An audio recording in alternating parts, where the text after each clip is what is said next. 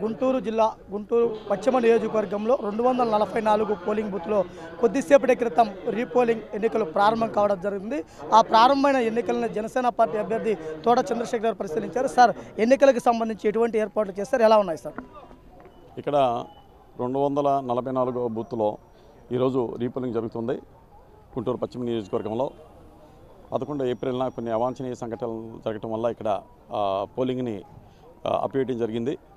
ఎందుకంటే ఆ రోజు ప్రిసైడింగ్ ఆఫీసర్స్ కానీ ఎన్నికల అధికారులు కానీ వాళ్ళ విధులు సక్రమంగా నిర్వర్తించకపోవటం వల్ల కొద్దిగా కమోషన్ పరిస్థితి ఆ రోజు ఏర్పడింది.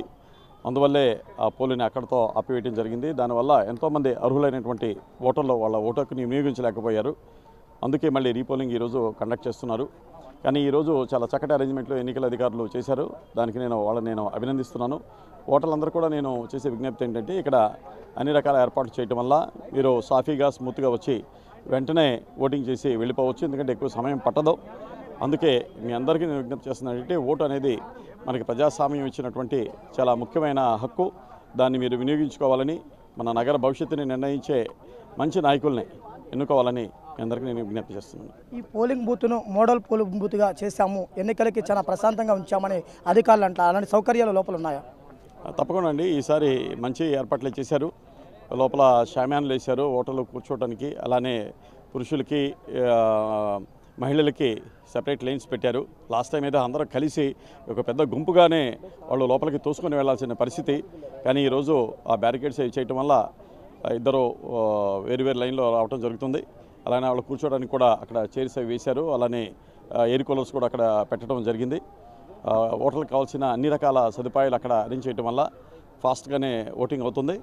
అందరూ ఎటువంటి ఇబ్బందులు లేవు. త్వరగా వచ్చి మీరు ఓటు హక్కుని వినియోగించుకొని మళ్ళీ వెళ్ళిపోవచ్చని నేను అందరికీ తెలియజేస్తున్నాను. పోలీస్ బందోబస్తు ఏ విధంగా ఉంది? 3 అంచెల విధానం అంటున్నారు. ఓటర్లు ఏమన్నా ఇబ్బందులు పడే పరిస్థితి ఉందా? ఇక్కడ అవసరానికి మించి పోలీస్ బందోబస్తు పెట్టడం జరిగింది. ఇది సమస్యాత్మక పోలింగ్ స్టేషన్గా వాళ్ళు డిక్లేర్ చేశారు. కానీ ఇక్కడ ఎటువంటి సమస్యలు లేవు. లా అండ్ ఆర్డర్ దృష్ట్యా ఇది చాలా పీస్ఫుల్ ఏరియా. ప్రజలు కూడా శాంతి కాముకులు. వాళ్ళు ఇక్కడేమి ఇబ్బందులు గురి చేసేవాళ్ళు కాదు. లాస్ట్ టైం కూడా ప్రజల నుంచి ఎటువంటి ఇబ్బందులు రాలేదు. అది ఓన్లీ వచ్చింది ఏంటంటే ఓన్లీ ఎన్నికల అధికారుల వల్ల వాళ్ళ ఈఎంలో సరిగా పనిచేయకపోవటం, వాళ్ళు 12 గంటల దాకా ఈవీఎంలని రిపేర్ చేయకపోవటం వల్ల చాలామంది బయట ఉండిపోవాల్సిన పరిస్థితి ఆ రోజు ఏర్పడింది. ఆ రోజు ఎన్నికలను సరిగ్గా వాళ్ళు నిర్వర్తించలేదు.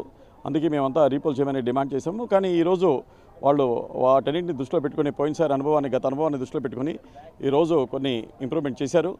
ఈరోజు ఎటువంటి అవాంఛనీయ సంఘటనలు ఇక్కడైతే జరగవు. కానీ పోలీసు ఇంతమంది డిప్లాయ్ చేయడం వల్ల ఇక్కడ ఉన్నటువంటి ప్రజలు కూడా చాలా ఇబ్బందులు పడుతున్నారు. ఎందుకంటే ఇక్కడ ట్రాఫిక్కి అన్ని రోడ్లని బ్లాక్ చేశారు, మెయిన్ రోడ్లని బ్లాక్ చేశారు, ఇంటర్నల్గా వెళ్ళడానికి కూడా అన్ని రోడ్లన్నీ బ్లాక్ చేశారు. అంత పెద్ద ఉపద్రవం అయితే ఇక్కడేమీ ముంచుకు రాలేదు. ఎందుకంటే ప్రజల్ని కట్టుదిట్టం చేసి ఎక్కడికి కదలనివ్వకుండా పరిస్థితి ఈరోజు ఏర్పడింది.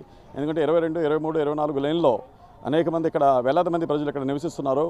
వాళ్ళ ఇంటికి వెళ్ళడానికి కూడా ఈరోజు చాలా ఇబ్బందికరమైన పరిస్థితులు ఏర్పడ్డాయి. సో అందుకే పోలీసు వాళ్ళు ఇక్కడ అవసరానికి మించి పోలీస్ డిప్లాయ్మెంట్, అవసరానికి మించి కట్టుదిట్టమైన చర్యలు, ప్రజలకు ఇబ్బంది కలిగించే చర్యలు తీసుకోకూడదు. దీని మీద మళ్ళీ ఒక సమీక్ష చేయండి.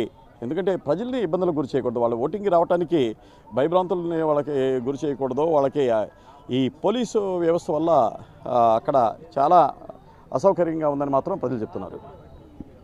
ఎన్నికలకు సంబంధించి ఆదర్శవంతమైన పోలింగ్ బూత్గా తీర్చిదిద్దారు. ఎన్నికల అధికారులు గతంలో జరిగినటువంటి లోపాలు జరగకుండా ఏర్పాట్లు చేశారు. వీటితో పాటు ప్రజలు ప్రశాంతంగా ప్రజాస్వామ్యంలో తన ఓటు హక్కును వినియోగించుకోవడానికి అందరూ అత్యధిక సంఖ్యలో పాల్గొని విజయవంతం చేయాలని కోరడమే కాకుండా గత ఎన్నికల్లో ఏదైతే జరిగిందో అది జరగకుండా ఈసారి ప్రశాంతంగా ఎన్నికల నిర్వహణకు ఈ పోలింగ్ బూత్ సిద్ధంగా ఉందని చెప్పేసి కూడా తోట చంద్రశేఖర్ గారు చెప్పడం జరిగింది. కెమెరా పర్సన్ ఉదయ్ కుమార్తో శ్రీనివాస్, 99 టీవీ, గుంటూరు నలజరు నుంచి.